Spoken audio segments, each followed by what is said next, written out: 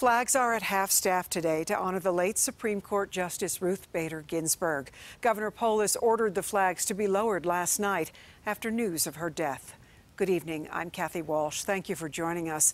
This weekend, people all over the country and here in Colorado are remembering the brilliant champion for women's rights. Vigils were held tonight across the Front Range. CBS 4's Sean Chitnis is here in the studio. And Sean, you heard from a Colorado organization that once hosted Ginsburg. Yeah, they actually had the chance to do it a couple of times. Certainly a great honor for them. The Colorado Women's Bar Association is the second largest organization of its kind in the country.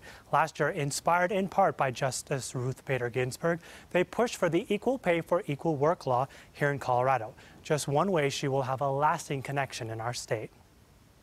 An American icon who changed the law and who practiced it for generations to come. Justice Ruth Bader Ginsburg was a true trailblazer.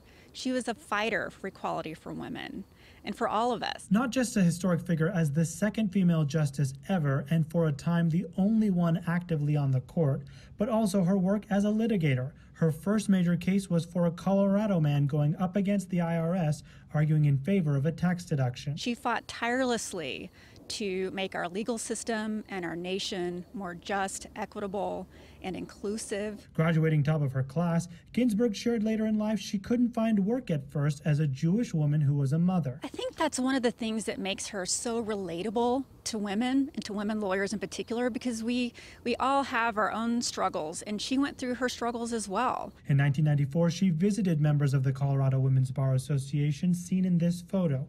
Then in 2003, they would award her their highest honor and make her a lifetime member as well. I feel a sense of sadness from a lot of our members, just a deep sense of reverence, a deep respect for the pioneering work that she did that helps lay the pathway for all of us going forward.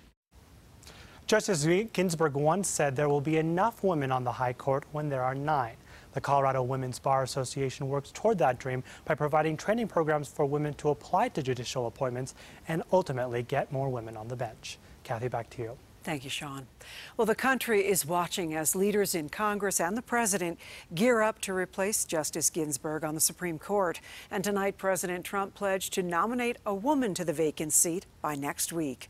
But Republican senators about past comments over Supreme Court vacancies during election years. Colorado Senator Cory Gardner was among those who refused to hold a vote to confirm President Obama's nominee back in 2016. When asked about his comments back then, Senator Gardner said it was too soon to move beyond the mourning of Justice Ginsburg.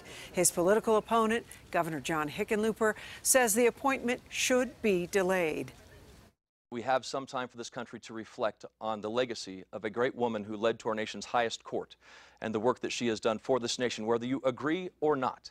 There is time for debate, there is time for politics, but the time for now is to pray for the family. We need to make sure that Senator Gardner upholds the commitment he made 4 years ago.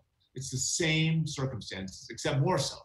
The Senate must not confirm a new justice until the American people have weighed in at the ballot box. President Barack Obama also weighed in on the issue today, saying in a statement that Senate Republicans must adhere to the same standard they set back in 2016.